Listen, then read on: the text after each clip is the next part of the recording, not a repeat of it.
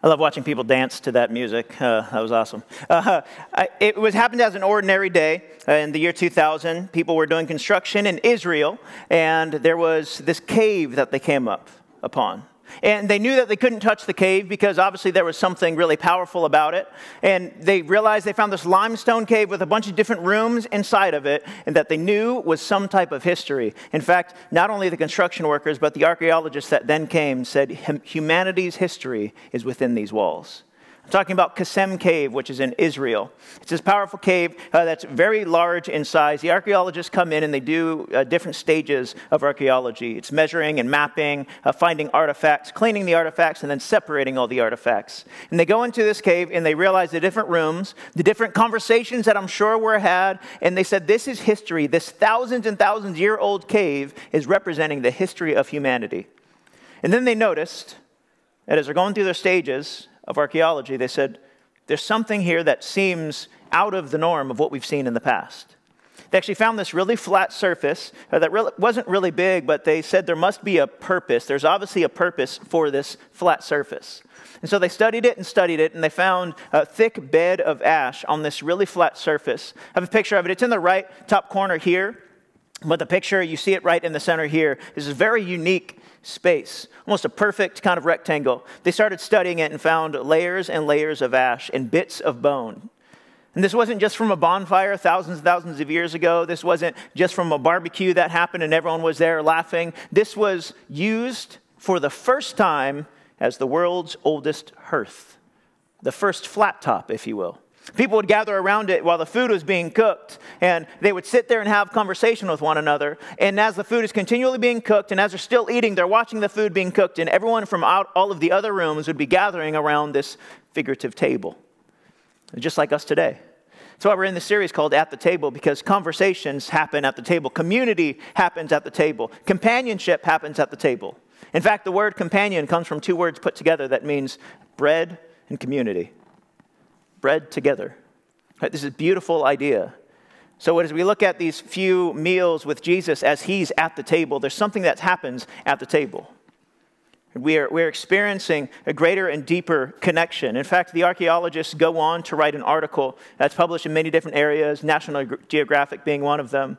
And they would actually tie back to the Bible. They would say, to break bread together, a phrase as old as the Bible, captures the power of a meal that forges relationships. Think about the tables that you've been to. Well, this is so true. Definitely relationships are formed. This is why, as little kids, you have tea parties, and you play house, and you have meals. As kids in elementary school, you go to the playground, and you trade snacks. Or if you're like me, you sold snacks when you were in elementary school.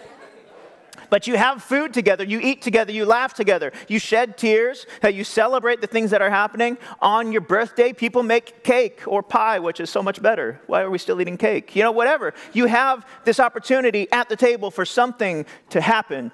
Amazing opportunity for God to move. Think of some of the most important conversations you've had. Maybe it was a business deal that was done in the presence of a conference table. Maybe a golf course as well, but then a table somewhere. Or maybe that first date was probably at a meal. Or maybe some of the most difficult conversations you've had have been at tables. There's something about a table. And as we look at what Jesus does at the presence of a table, in the presence of a meal, we realize he takes the mundane and makes it miraculous. When I think of the Qasem Cave, which is thousands of years old, I wonder what they talked about. See, this would have been before. It was built before Jesus walked the earth. I wonder what they talked about. Maybe they talked about the coming Messiah. Maybe they talked about Jesus. Maybe they said, maybe one day he will come and he'll set everything right. Maybe they talked about a moment where people could gather from different backgrounds, different cultures, to gather in a place like this, worship God together, and speak the name of Jesus without risk of someone coming in and saying, you can't do that anymore. Maybe they were hoping for the day that you and I call common. Maybe they were wondering what would happen if Jesus, the Messiah, the chosen one, really did walk in the room. This is what I believe maybe they were talking about. In fact, in the book of Luke, we're going to look at some of those conversations. If you have your Bibles, we're going to turn to the book of Luke, chapter 5. It's in the New Testament, Matthew, Mark, Luke, right before the book of John. It's part of what we call the synoptic gospels that are a synopsis of the life of Jesus, Matthew, Mark, and Luke. And you'll see in Luke chapter 5, some great things are happening. In fact, theologians who study the book of Mark, they will say this, that Jesus is always at a meal, going to a meal, or leaving a meal in the book of Luke. Because Jesus liked to eat. In fact, Jesus says in Luke chapter 7, I believe it's verse 34, he says, the Son of Man has come. Think about what we would put in there. To save the world. To die for our sins, which, yes, he did. To conquer death in the grave. Yes, of course. Jesus himself says, the Son of Man has come eating and drinking. Jesus enjoyed eating. He liked to party. That's the kind of Jesus I want to serve. So in Luke chapter 5, we get to see another moment when Jesus arrives for a meal. Luke chapter 5, starting in verse 27. After this, whenever you see an after this, we have to know what came, what was already before there. Well, Jesus just healed a leper and a paralytic.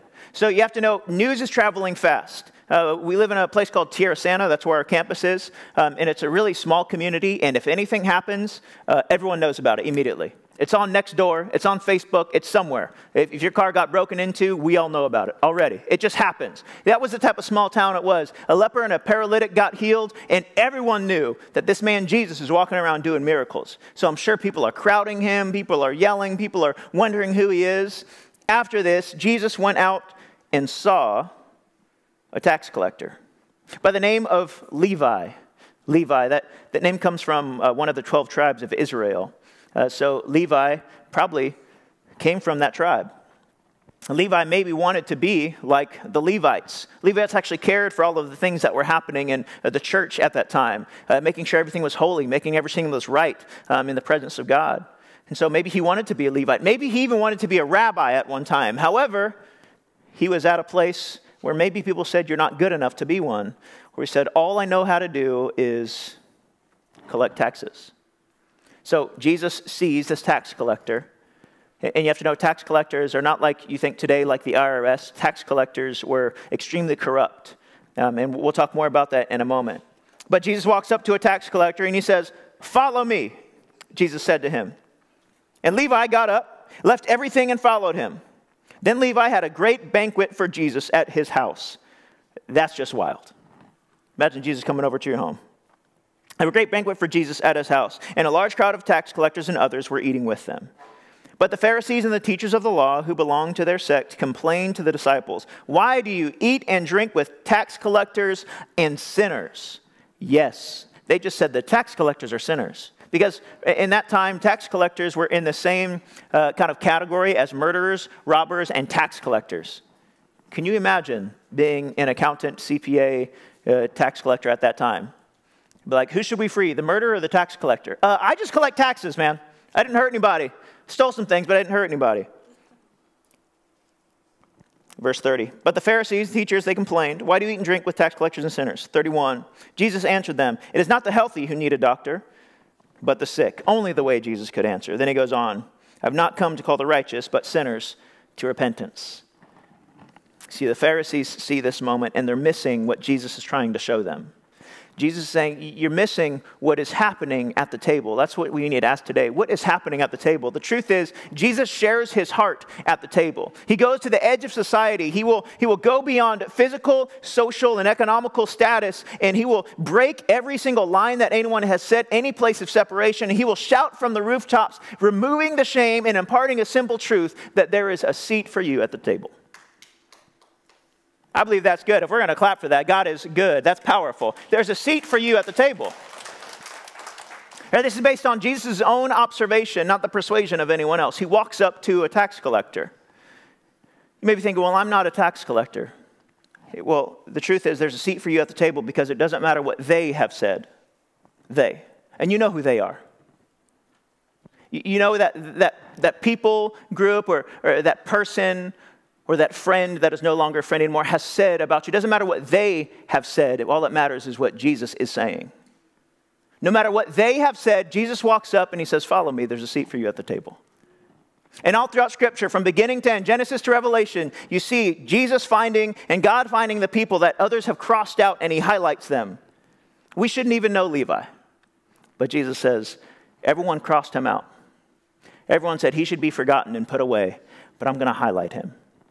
And you're going to know who this person's name is, and you're going to know the power that happened after I said, follow me, because he's highlighting people. And that's what he does for you and me every single day. He highlights you. When we feel like we're just filled with shame, when we feel like there's no way that we should live another day or breathe another breath, he says, I want to highlight you in this situation because God wants to do the miraculous.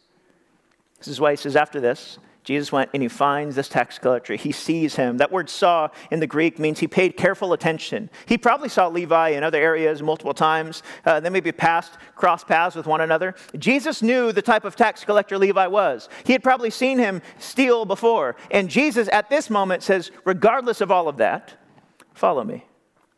You see, we have to know how tax collectors work at this time. There was heavy Roman rule. And so where there was Roman rule, that meant there was often oppression. And so if you lived in Rome, you didn't have to pay taxes. However, if you lived in the other areas that Roman rule was really oppressing, you had to pay these taxes. And so the Romans would come in and say, hey, this area needs to be taxed $300,000. For our sake, we'll just say that number, $300,000. Then there'd be a bidding war between tax collectors. I'll do 350,000. Someone, I'll do 340,000. I'll do 360, whatever. Somehow Levi won the bidding war. Maybe he said $375,000. I can do that. And then what would happen is Levi would have to make a living. And so they didn't just give the $375,000 to the Romans. They said, well, I'm going to charge more for everyone. And so they'd have a sheet of paper that only they were privy to. And as people would walk up to their tax booth, they would say, all right, Marcus, you owe, it's written $150. You owe $2,037. Can I see that paper? You're not privy to that information. And you have to pay it. And if you don't pay it, there's a Roman guard sitting next to you that's ready to do whatever he needs to do. And if you don't want to pay it, we'll actually force you into slavery. And you need to pay it. And they would say, but Levi, aren't you Jewish? Aren't you one of us? And you say, I am one of you, but I have a job and I need to do my job. And they say, all the money that you're stealing from us is really hurting our families. And Levi would say, it really doesn't matter because you're going to have to pay it anyways. Robbers, murderers, and tax collectors. They were thieves who were stealing from their own people. That's why they were so despised. And Jesus walks up and says 2 words, follow me. Which is mind-blowing because at the time, typical rabbis would have people walk up to them and say, you're so good at what you do. You know the law, you know the Torah, you know the scriptures. I want to follow you. Will you let me follow you? And Jesus says, no, I am the law and the scriptures. I am everything that you could ever desire. So I will go up to you and say, you follow me. So Levi has to do something. That word follow me, as you read it in Greek, is a really beautiful word. It's akalutheo. It actually means follow me like in step with your body, but also in your behavior. So Levi has to make some type of response. Jesus just said, follow me. This person who I heard is healing lepers and paralytics. Why would he say, follow me? This tax collector, this person who has no right in being in this area. What is my response to something like this? Well, Levi got up and left everything and followed him. You have to think about the tax booth for a moment. Think about the dirt road probably leading up to the tax booth. Matthew, we know his name is Matthew because he's one of the disciples, and that's how his name is recorded. Levi, he probably had 2 names, Levi and Matthew. Like he may have a nickname or like a surname and a married name, whatever it may be. Levi and Matthew. Levi probably walks to the tax booth on the dirt road, dressed in very nice clothes because he had more money than many people around him. And he walks on this dirt road and he would go into the tax booth that was lifted up a little higher because he needed to look down on people as they would walk up and say, could I just get a little relaxation on my taxes? I just can't do it right now. The family needs to eat. I have people who are sick. Tax collectors were often known to say, well, let them die. And so he had this status. He had comfort inside of this tax booth. There was probably an open window and areas for him to get some type of air and a beautiful look. And he was protected in this tax booth because there were Roman guards on either side of it. He always had the protection. There was bars blocking from anyone throwing something at the tax booth. Maybe he'd get a little spit on him, but he would just pick up a crazy crimson piece of cloth that cost more than anything else anyone could ever imagine. And he would just wipe it on his face and throw it in the trash. But as a tax collector, you had everything. You had comfort, you had convenience, you had security. You had identity. It was probably all Levi knew. Think about the things that are all we know. And I love that this tax collector sitting at the tax booth. He's sitting and waiting to receive some money. Little did he know the unexpected was coming. He would get to experience the Messiah. How many of us are sitting and waiting for what we expect and not ready to experience the unexpected, so that we would get the opportunity to leave everything and follow him? Leave everything, follow one thing to experience everything you could ever imagine. I think of what would be inside of the tax booth. As I said, of course, it'd be just beautiful, probably on the inside, but there's also a lot of money inside of the tax booth. The text doesn't say that he grabbed the money that was there that he made that day and walked off. No, he left everything. Everything. He probably had the clothes he was wearing and walked out, getting ready for the Roman guards to say something to him, to say, you're not going to make any money for us again. You have to leave everything. Jesus called many disciples, 12 of them that we have recorded in scriptures, and it's not as if the tax collector is necessarily on the same level as the fishermen. The fishermen, as they left being a fisherman, they could essentially go back to be fishermen, but as a tax collector, you ruined relationships. So you'll never go back to that job again. Levi said, I'm willing to leave everything and follow the one thing and gain everything I've ever wanted. And Jesus invites us to do the same, to leave our tax booth for something better. And well, I really don't have a tax booth. Every new season has a new tax booth. Maybe it's your calendar. God forbid something happened and something needs to change your schedule. I know who you are. Right? Or your finances. Nope, I have it set up and everything is going this way, and then the car breaks down. Oh, and then everything goes through our heads. God, where are you? You're not taking care of anything. And he goes, no, I'm trying to show you something, trying to teach you something in this stressful moment. Right? Or you're getting ready to go into this new job, and this career is so safe for you and so comforting, and you have a status and people call you by a certain title and everything is so great. And God said, would you leave that to go and share about me somewhere else? God, no, it's my career. That's my security. Maybe for you it's comfort. And I'm going to be honest, sometimes that can be me. I kind of like being comfortable. I don't like being too dirty. Wash my hands all the time. Many of you know why, right? I like to be very clean. But God, get out of my comfort zone, go on a missions trip?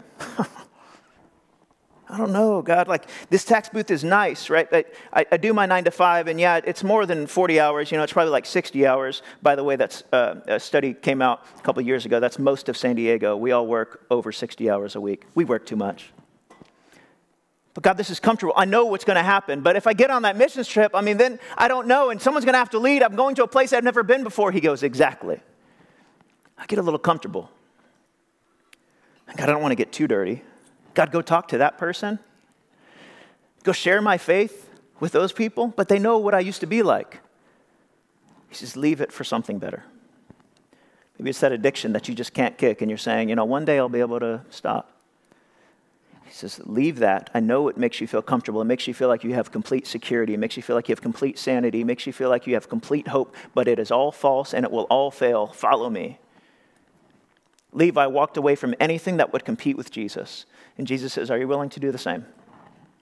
He said, well, Marcus, I would do it, but if Jesus were to walk up to me and say, would you follow me? I'd have to say, you don't know how bad I am, Jesus. Yes, he does. Just like he saw Matthew means he paid very close attention to, he pays very close attention to you. He knows how bad we can be, and he knows how right he can make us. So he says, follow me, and I'll help you. But the things that I've done, it's either too late or it's too soon. And if I start now, I'm just going to be the same person that I am. Well, the best news is in the kingdom of God, the way we start doesn't have to be the way that we end up. So you can start today, because what happened for Levi, he went from stealing to freeing people. He went from finding people to following Jesus. He went from fighting over money to inviting people to a meal. That's why you see he invited Jesus for a banquet, but there were other people around them. You see, that word banquet means reception. To receive something. Levi said, I received something that I can't help but share. Where are my friends at? So he invited his friends. Think about how awkward that would have been. The tax collector's coming in, speaking tax collector talk. You know they probably said some words.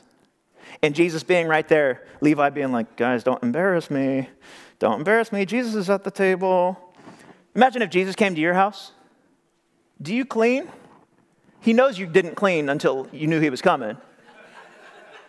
Like, Do you tell the kids to be on their best behavior, and then they ask you, but I thought God knows everything? You're like, you're right. So they know how bad you are at times. Okay. Do you ask him to do the dishes because he could get it done in 2 seconds? Do you have him cook? What do you do? Just imagine him coming over to your house. But as he's at the house, the tax collectors and the other people are there, and they're all wondering, why are we here? You see, in ancient Near Eastern culture, when there was something really good that happened, and maybe it was a raise in your finances, maybe a birth was coming, whatever it was, you would hold a huge banquet. And it's not like we do in Western culture. What happens is when we get a raise, we get a bigger house. What happens is when you got a raise back then, you would get a bigger table and invite more people to come. You would, in fact, have 3 times the amount of food so people could eat their fill, and you could say, all I want to do with the money that I've been given is to bless the people around me. How different it is than today. So he says, I want you to come in and be at this table. And I love that as we read this scripture, we realize that Levi really didn't say much. Levi was probably like, hey, everyone just come in. And for the tax collectors, it was a place to be. For the religious people, it was a place to avoid. Everyone comes in, and Levi was like, Jesus, do your thing. Go ahead. Tax collectors were like, hey, so all the blah, blah, blah. And Levi was just like, Jesus, I know you have an answer for that one. Go ahead. And they're saying some words, maybe that Levi feels like we shouldn't say anymore. Levi kind of looks at Jesus, and Jesus doesn't even say a word. And Levi's like, I don't get this guy. Jesus is sitting there at the table. Levi just wants to introduce. But what happens is at times we feel like our table is just for us. We say it's just me and Jesus, no one else at the table. Because if other people really knew how bad I was and then what I'm trying to be like now, man, that could really ruin my reputation. I could really change how people see me. And that's the point. Because the truth is, we have to be like Levi in the story and value building relationships over preserving reputations. At the end of the day, if we want to build a relationship with the people around us and the God who died for us, we have to say, come to the table. Everyone. But what happens is so many of us, we say yes to Jesus, and then we leave a life of sin and forget those who are still struggling. In fact, studies have shown that the greatest years of witnessing and evangelism in our lives is the 2 years beginning from when we say yes to Jesus until 2 years, and then we just stop. We stop telling people about Jesus at that time. Why? Because we want to isolate. Maybe for 2 different reasons. Maybe for one, that we're afraid that people will think something. Or 2, we're afraid that maybe the unholy will get on us and we'll become unholy again. This is how it was for the Pharisees. Because the economic status of Levi changed. And the relational status of Levi changed because he had a relationship with Jesus at this point. But his reputation remained the same. And you may be thinking, well, when I tell people about Jesus, it gets a little awkward at times, and it does. I feel like if there was a verse that we could read, and there's so many that tell us, just continue to tell people and make disciples. Be disciples who make disciples. Just do that. And you're not teaching them to follow you. And guess what? We all will mess up. But Jesus, perfect. They're not here to follow you. They're here to follow Jesus. Show them who Jesus is and watch what happens. You're like, well, I just don't have the words to say. Levi said nothing. Jesus, go ahead. Tell them what you told me. Tell them what you told me. And they'd be like, Levi, well, how do you kind of understand and contextualize and make sure? Jesus has all the answers. I don't know. All I know is I left everything. I have no money at this point. I have what I had with me. That's it. I don't have the words to say, well, join us on a serve challenge. We talked about that earlier. Go and serve people. Show them the love of Jesus and watch what can happen. Build relationships. Don't try to preserve a reputation. Because although everything changed for Levi, his reputation remained. So the Pharisees are standing on the outside. They start complaining. I feel like maybe they were jealous because they weren't invited to the party. They knew that the kingdom of God was going to be a party. They didn't have a problem with that. What they had a complaint about, an objection to, was the guest list. They said, hey, God, I know you're all about partying, but with those people, no.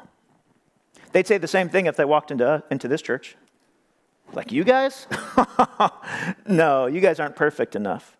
See, for the Pharisees, they're part of this religious sect that really held really close to the law and even added some of their own at times. They would They would do everything like even more than was ever asked of them, and not to like share more love with God, with others. It was actually to really promote themselves. In fact, the word Pharisee actually comes from a word that means separate. It actually means separatist. So they wanted to be separatists. We wanted to be so holy that we are just apart from the unholy people, because we don't want the unholy to get on us, so we get dirty. And Jesus says, you're totally missing the point. So they would have seen as Levi's house that probably had some type of courtyard and portico, because they weren't invited. So they would look over the walls and just be like, Jesus is with some sinners. As I said, why do you eat and drink with tax collectors and sinners? I love, as I said, in Luke chapter 7, Jesus says, the Son of Man has come eating and drinking. They essentially said, hey, Jesus, why are these people just like you? And he said, now you're starting to get it. They are just like me. But they're looking over, wondering why they're not invited, upset because the conversations that are having at the table is more than conversation, it's becoming transformation.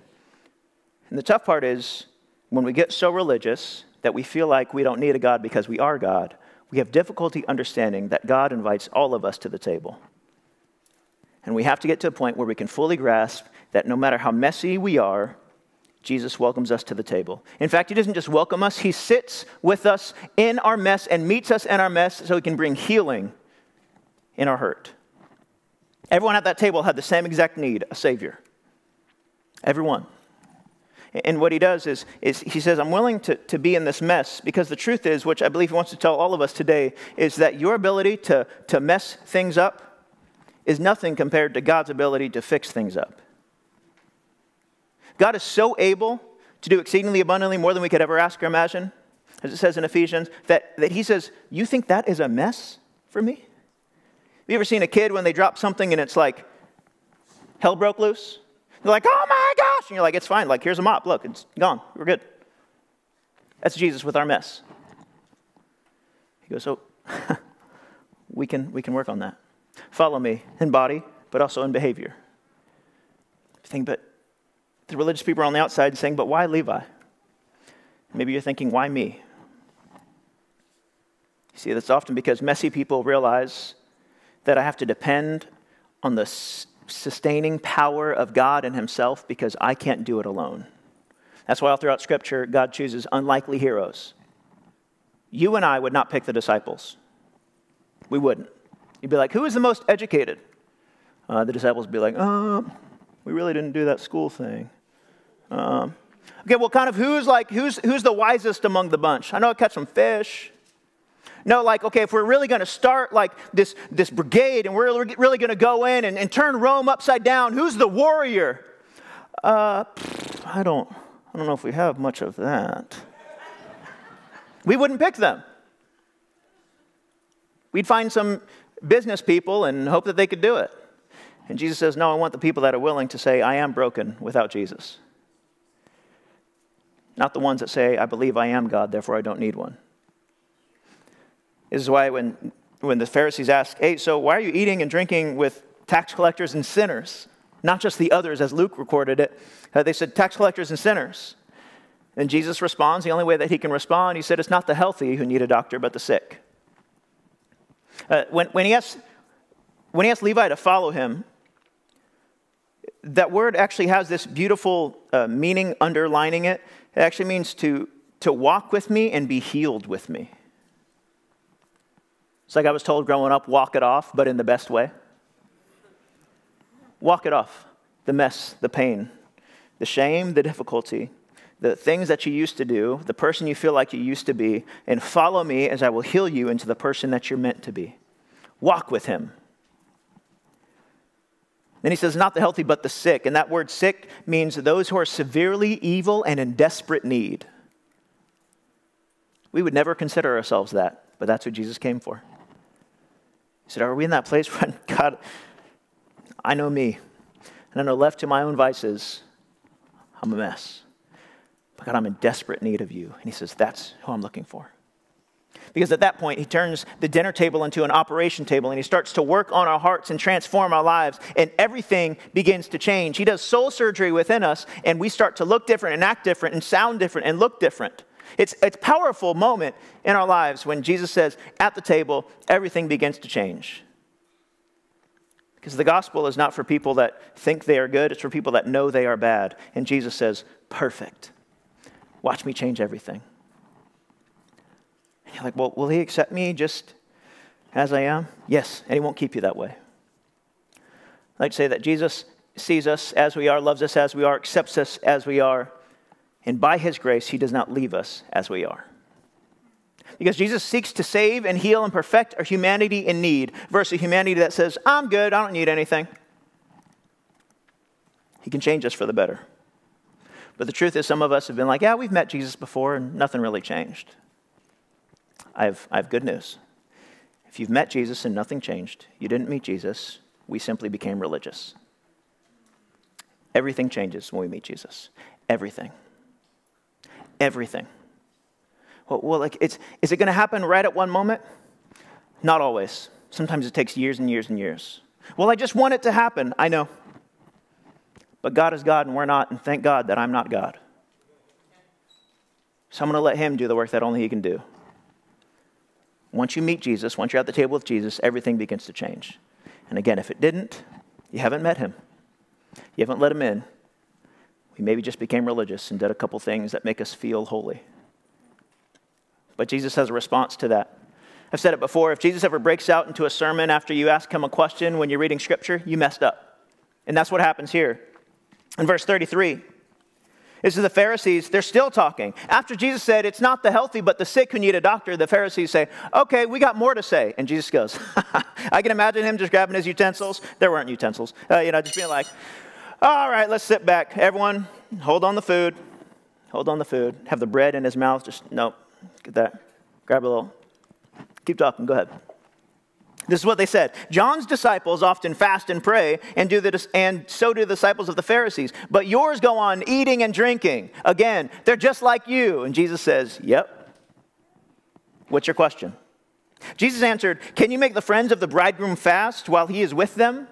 The word bridegroom, we have to fully understand. Bridegroom is the one who is coming to receive the bride. Jesus is sitting at the table, and he is telling the religious leaders, and he's telling those who are at the table, the others, he's saying, I am the bridegroom. I had made my journey, because at that time, they would do a 1-week journey where it would be this celebration where the bridegroom and his family would be walking to the bride, and they'd be walking and waiting, and it'd be a celebration, and once they finally met together, they would get to the table, they'd have a celebration, and everyone would be eating. Jesus said, you've been waiting for years and years and years. The bridegroom is here. Why would you fast? Some of us have missed it. And he goes on, he says, but the time will come when the bridegroom will be taken from them. In those days, they'll fast. You see, Jesus is talking about, we actually began the Lent season on Ash Wednesday, which was last week, and then this is the first Sunday in Lent, leading up 40 days to the crucifixion, and then Easter. Jesus is foreshadowing what's going to happen. So I'm going to lay down my life. I'm going to die a gruesome death on a cross, be resurrected, and then ascend. And you're going to wish that you were still at this table. Don't miss it. Then he told a parable. Again, he breaks out into a sermon. They messed up. He said, no one tears a piece out of a new garment to patch an old one. Otherwise, they will have torn the new garment, and patch from the new will not match the old. And no one pours out new wine into old wineskin. Otherwise, the new wine will burst the skins, the wine will run out, and the wineskins will be ruined. No, new wine must be poured into new wineskins. You see, they're talking about the wineskins. Wineskins were actually made from sheep's or goat, and the neck of the animal was actually used as like the neck of the wineskin. And you would pour new wine into a wineskin, but if it was an old wineskin, it was already expanded, and at that point it became a little brittle. And as you pour new wine into an old wineskin, that wine begins to be fermented. After all of that hard work of harvesting and smushing all the grapes to get this beautiful liquid, it goes into there, and as it starts to expand, the old wineskin can't keep it in, so it starts to burst and it starts to rip, and all the wine, all of your hard labor falls on the ground, and it's wasted. Jesus is saying, I'm doing a new thing, and it's going to be a waste if you miss it. How many of us have been stuck in the old ways and missing the new thing that God wants to do in our lives? God, I just love the comfort of my tax booth. God, well, if it were really you, you'd look like this. And he goes, you're missing it. He goes on. And no one after drinking old wine wants the new, for they say the old is better. The old way is better. The old me is better. I kind of prefer the old thing, God. I prefer when I had those friends and I had those relationships and I got to do whatever I wanted. I prefer that type of thing. And he says, what a waste. Because when you're at the table with Jesus, something new begins to happen. But sadly, at times, we miss it. I don't know where our eyes go. I don't know where our focus is. But he's saying, you're missing the new thing that I'm doing. Isaiah 43:19. You don't have to go there in your Bibles, but maybe take a note, write it down. It's a powerful verse. God is speaking, and he says, behold, I am doing a new thing. Do you not perceive it? Making paths in the wilderness and streams in the desert. God is saying, I'm willing to do something new, but your eyes are focused on everything else but me, so you're missing the new thing that I'm doing. I talked to so many of you sharing about how something is just, God is doing something in you. You heard it with our baptisms. They're feeling alive again, feeling like this season of surrender where you're letting go but receiving everything at the same time. It makes no sense, and it doesn't have to, because God is that good. Amen. Finally feeling alive. Maybe you need that. That was probably what Levi felt as he left everything that he felt so secure in. And Jesus said, you finally get it. See, when it comes to life, in the New Testament in Greek, there's two words. One is bios, which means pretty much just your existence, your biological existence. And then there's zoe, which means like the fullness of life. Life that is even greater than life. That's the life that Levi was able to receive by responding to the call, follow me. I want that full life. And I remember when I gave my life to Jesus, I needed that full of life. I remember a Billy Graham crusade in 2004. I've shared this story many times at the Rose Bowl. Hearing that Jesus loved me. First time I heard it. Grew up in church, never knew that Jesus could love you. Jesus loved me. And there's nothing I can do to change that. Yes, but you have to receive it. Jesus wants us at his table. He wants to offer us a meal, and he wants us to crowd the kingdom with others just like you and me. Others who are in desperate need of a Savior. In fact, last book of the Bible, in the book of Revelation, Jesus shares this. He says, behold, I'm standing at a door and knocking. In Revelation chapter 3, I'm standing at the door and I'm knocking. Are you ready to join me at the table? I'm standing at the door and knocking. Are you ready to join me? That word stands, he's arrived at the place, and then he says he's knocking. And it's not just a knock. That word knock means he's willing to strike the door down. Is anyone going to listen? He's willing to do whatever it takes. He's willing to push through all of the mess, all of the muck, all of the pain, all of the shame you may be feeling, all of the regret. He said, I'll push past all of it. It doesn't matter. Just let me in. If you hear my voice and you open the door, I'll come in and I'll eat with you. I want to have a meal with you. He's speaking not only of a future kingdom, but he's speaking of something we can experience now. Eating with Jesus, consuming what Jesus is consuming, experiencing all that he has for us. But I'm breaking down the door. Would you just let me in? He's speaking to the church of Laodicea at this time, and because they've kind of closed off.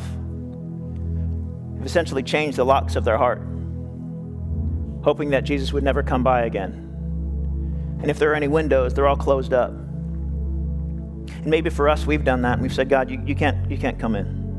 I don't want you in anywhere in my life. Maybe it's because you've been angry with God about something that you feel that he did. Maybe there's just confusion. Maybe you just have questions and no one's been willing to answer. We have an entire pastoral team that would love to talk with you. Maybe for you, you're like, no, God's in my heart, but there's certain rooms I don't let him in. He said, I'll break down any door in the house. But would you let me in? That word, anyone hears my voice. It's not plural, it's also singular. Like if someone were to just hear me. I'll do a whole banquet for one person. That's how much God cares about you. He says, I'll arrive, we'll have reception together, we'll celebrate together, we'll eat together. But you have to let me in. Some of us have been so closed off that he's been knocking and we've been ignoring him. It's time to let him back in. If you're invited to the table today, how will we respond? I want to pray for those of us that want to let God back in or in for the first time. If you just close your eyes for a moment. God, we believe that you are knocking. that you are striking the door, that you're trying to get the attention, that it's like a kid banging on the bathroom door of the restroom when their mom's in there. Mom, come in, let me come in. God, you want to come in. You want to be invited in. So God, we want to open our hearts to you. And God, we repent now for changing locks, for pushing you out. We ask God that you would be invited in. Still with your eyes closed, if you're in the room today, watching online, out on the patio, if you're saying, I just need to let him in or let him back in, because I feel like I maybe haven't met Jesus if nothing's changed. I want everything to change in my life, if it's going to be for the better. I want to let him in. If that's you, would you just lift your hand? We just want to pray with you and connect with you after service, give you tools. I see your hand. Even online, you can just type in open door. I see your hands over here. I see your hands. He's knocking and he wants to open the door. He says there's going to be a bunch of food and there's going to be plenty of grace, but everything has to change after this moment. So God, we come before you. We let you into every area of our heart, every area of our lives, anything that we've been hiding, anything that we've been keeping. We give you full access. We give you full authority over our lives to be changed forever. We need you, and we invite you in so we can experience joy with you. If you would just repeat after me very quickly, I open the door. God, that's what we pray. In your name, amen. Give God a hand because we serve an amazing God who's ready for us. When you came in, you should have received a card that said, prayerfully consider who you can invite to the table. Not just on a Sunday morning to church, but maybe to your house. Maybe just to have a meal, share a meal with them. Who will you invite to the table? And my favorite way to invite people to church on Sundays is to say, can I take you to church on a Sunday? Or take you to lunch on a Sunday? They say, yeah, of course. I said, perfect. We got to make a stop first. Where are we going? Oh, don't worry. It's just a little cool spot. We're leading up to Easter. People are more ready now, searching for hope. And all they're asking for is to be invited to the table.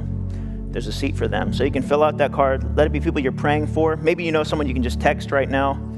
Hey, can we get lunch, coffee, dinner, whatever it may be? They need an invitation because they're ready to hear from the Messiah that they are loved and they are seen and they've been chosen by God. So I want to pray for your people that you may know. God, we just cover anyone that we're going to write on these cards, our friends, our family members, our coworkers. God, that they would be invited to the table, they would be changed forever, and you would receive all of the glory. In your name we pray. Amen. Thank you so much, church. God is good.